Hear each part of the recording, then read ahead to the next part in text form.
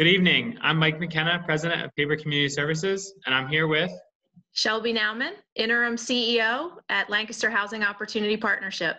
We are so thankful to everyone who's been tuning in all day and providing support through your donations and through your sharing of information about this great day of giving. And we wanted to share a little bit more with you as the leaders of the combined organization about what makes us tick, why we care so deeply about housing, and what we see in our future as one strong combined organization. Yeah, so I'm going to kick it off with some questions, and Mike and I are just going to kind of go back and forth to give you some flavor about sort of both of our backgrounds and the strengths of our teams. So Mike, LHOP's tagline is because everyone deserves a place called home. Can you give me sort of what home means to you and why you think everyone deserves a place called home? Home to me is something that's incredibly special and powerful. I am blessed to be the father of two young girls, and I think that has given me such a richer appreciation for what home means. It should be a place of safety, a place of love, a place of creativity, a place where you can problem solve together when hard times come, and a place where you can celebrate together where all of the good times come. But I also know that my experience of home isn't necessarily representative of what the home is like for lots of people in our community, people who are struggling financially or perhaps don't have a home, who are homeless. And that was something that was brought to my attention at a very young age. My parents brought my sisters and I to St. Columba's shelter in West Philadelphia to volunteer, and we helped serve meals to the men who lived there.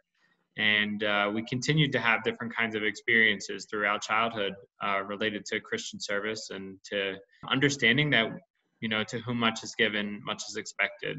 And when I was in college, I did a lot of work on the U.S.-Mexico border and worked with a number of migrants who were homeless and were staying at a shelter in Tijuana. And that really helped me think about home in a different way, the idea of leaving one's home, leaving one's country to try to find a better life, also losing the home in the new country and having the experience of homelessness and hardship there.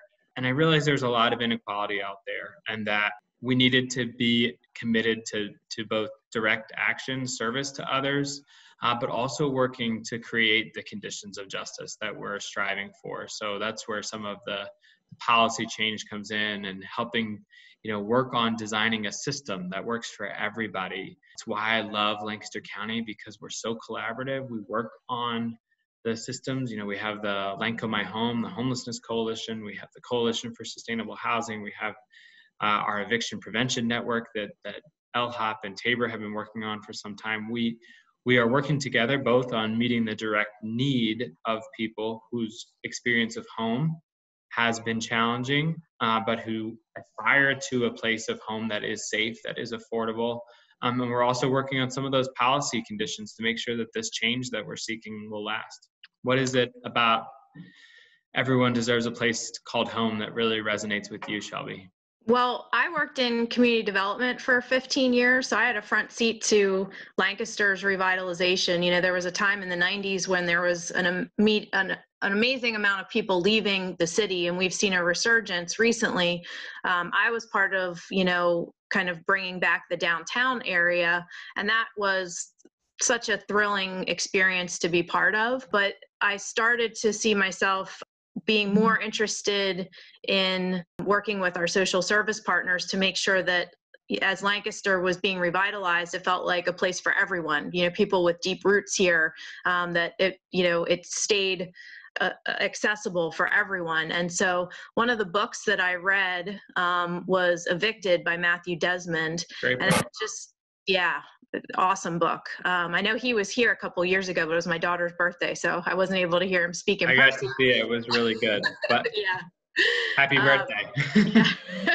But that book is amazing because he walks you through different people's lived experiences, and at the end, he lays out a lot of different metrics about when you're homeless, like what that cost looks like. You're more likely, to have sexual abuse issues. You're more likely to have lasting financial issues because of the lack of stability. You're not going to do as well in school because you're constantly moving around. So, I think we share the fact that we feel like housing is a human right, and it's really so important to have that stability so you can really flourish in all other parts of your life. Yeah. So it's literally the foundation of all of these other things that we are striving for a healthy community. All right, well, moving on. Let's talk a little bit about the merger. We'll talk about, what were the crucial conversations that were had, and sort of how did this come up for two organizations. Tabor's 50 years old. LHOP is 25 years old. How do two strong and robust organizations make the decision that they'd be stronger together? I think it started with strategic planning. It was really fortuitous. We were both working on strategic plans around the same time. We were talking to a lot of our friends and partners in the community as part of that process. And there was a recurring theme that kind of emerged of like, how well do you work with LHOP, or on your side, how well do you work with Tabor? And I think the answer was we do work well together. We have worked well together. There was a recognition in that process that we probably could do a lot more together.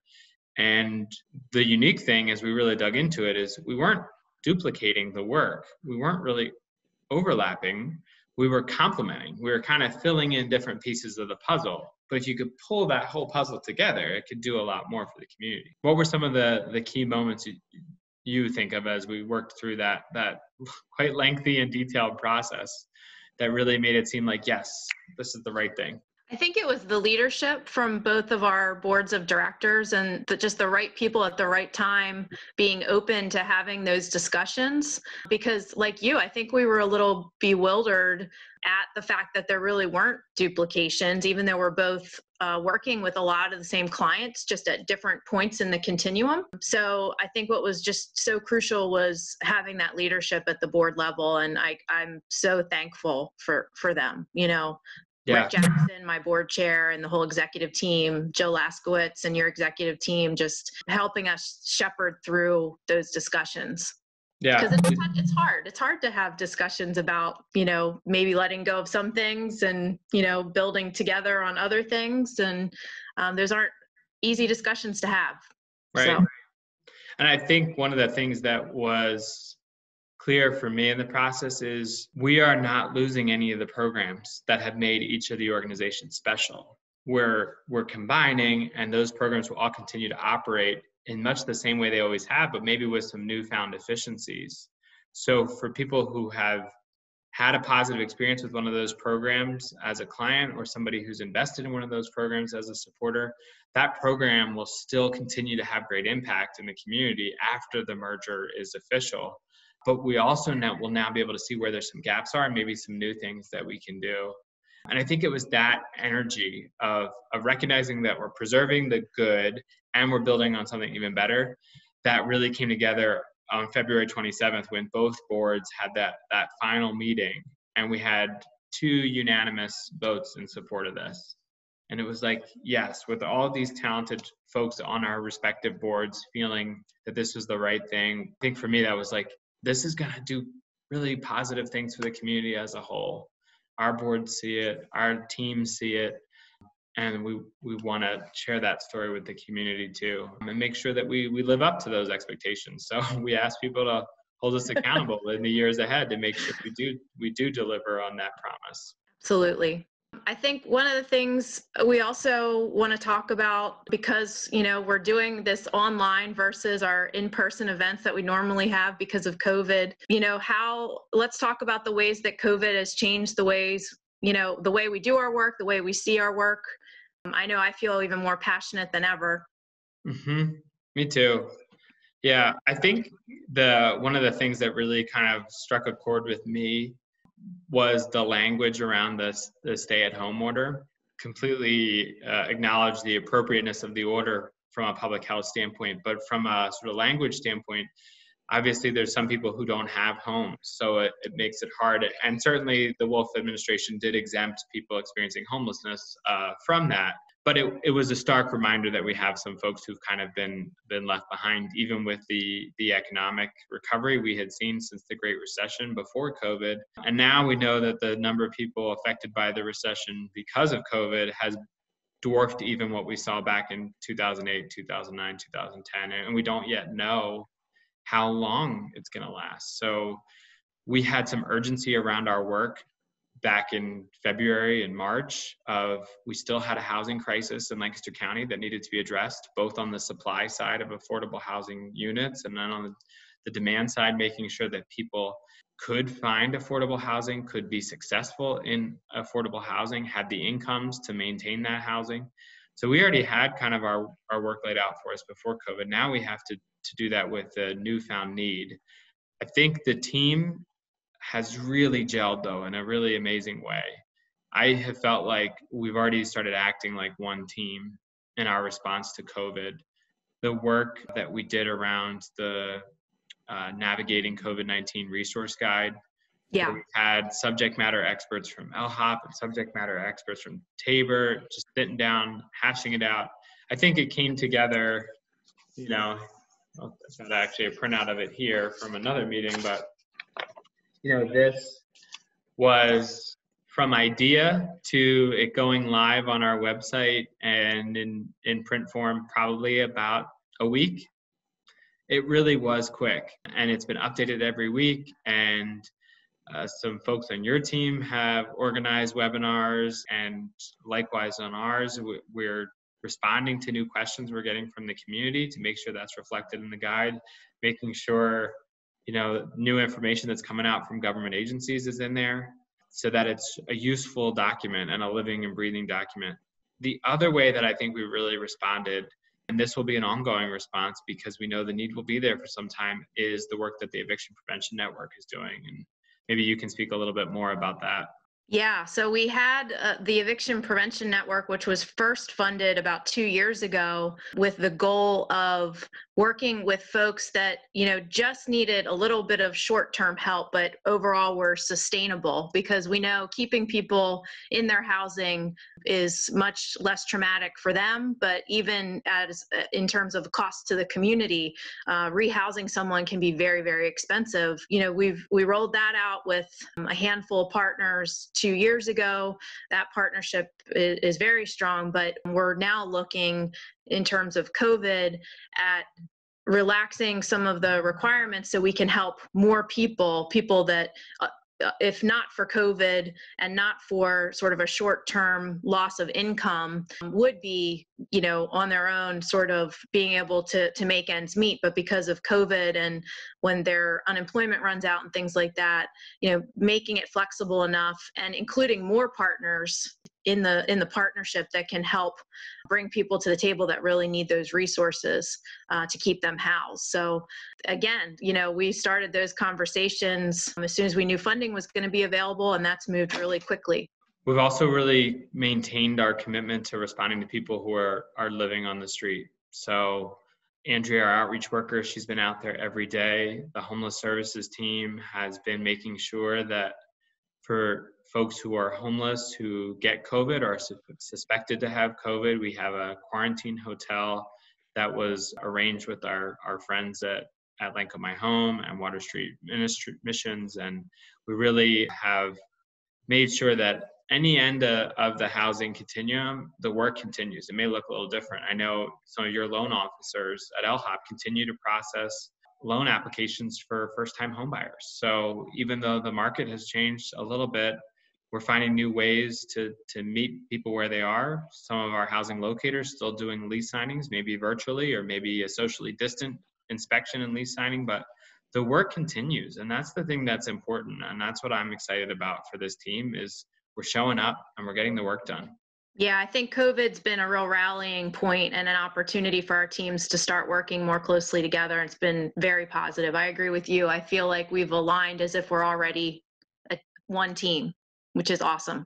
I think one of the last questions we wanted to talk about is, what we think is possible for the community that wasn't possible before with this merger. And I know you touched on it a little bit in talking about better being able to identify gaps and maybe where we could bring new resources to the table.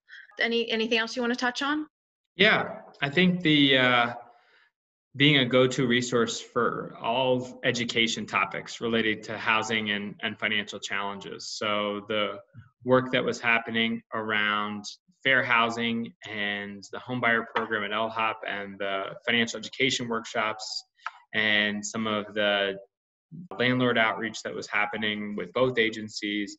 Now we'll be able to pull that all together and have sort of one educational resource hub for landlords, for tenants, for prospective home buyers, for current homeowners, really just helping people get answers to those questions with reputable people who have credentials in the field and who aren't trying to make any money off those individuals, just trying to make sure the information is out there. And of course, referring to other specialists as people need that help.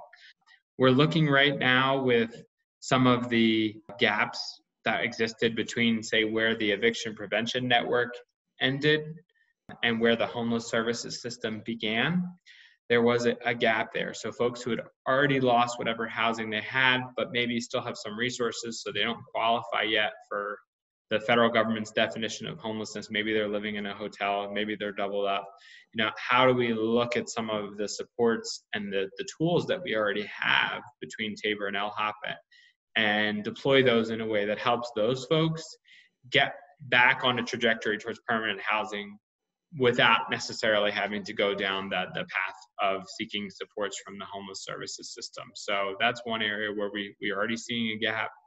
We've already been getting calls from folks who lost housing before COVID, couldn't find new housing because of COVID, and now their savings is depleted. Maybe they're in a hotel. And now we're going to be in a position with the COVID relief effort for the Eviction Prevention Network to support those folks in the short run, but also have a direct warm handoff to the homelessness system too, if needed. So there will be a bridge very soon there. And I think that just kind of gives the example of when we see the gap, how do we collaboratively design a response to that gap and make sure that we're able to meet the need in an ongoing way as the needs keep changing. Yeah, and I see, our homebuyer program is probably one of the programs we're best known for in the community. We've worked with over 2,000 people in Lancaster County to purchase their first home. And a lot of folks that we see when they first come to us are not ready. They need to work on their credit and things like that. So we do always send them to Tabor because we've been working in partnership in that way. But I think once we're together, being able to track those folks a little bit and keep, dripping on the rock to make sure that they're following through, because if that's really what they want to do, but they haven't come from a long line of folks who have owned their own home or had that kind of financial stability, sometimes you do just need a little extra push. So I think that's what I'm most excited for and see a huge opportunity to really make more families in our community financially stable. Yes, I love that goal. And we have folks who've gone through homelessness, folks who've lived at TLC, who later became homeowners with the support of LHOP and Tabor combined. And so this idea of moving people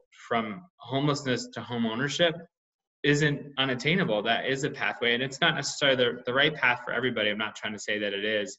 But when we have that full range of services under one roof, that kind of a journey is one that we should be able to replicate more and more often in a way that really does empower people to financial security. So that's when I look in the crystal ball in the future, that's what I'm seeing, and I'm really energized by that. So we wanted to just close with a thank you. The support of donors like you is really the glue that ties all of our programs together. So between Tabor and LHOP, we're blessed with a lot of different funding sources, and we need the gifts like yours that helps fill in those gaps and covers the cost for all the things that make our programs really special and unique. So we will continue to be a good steward of your resources, and please accept a heartfelt thank you from me and from Shelby and from the rest of our teams. Thanks for everything you're doing, and we hope you all stay safe. We're here for you during this difficult time. Thanks.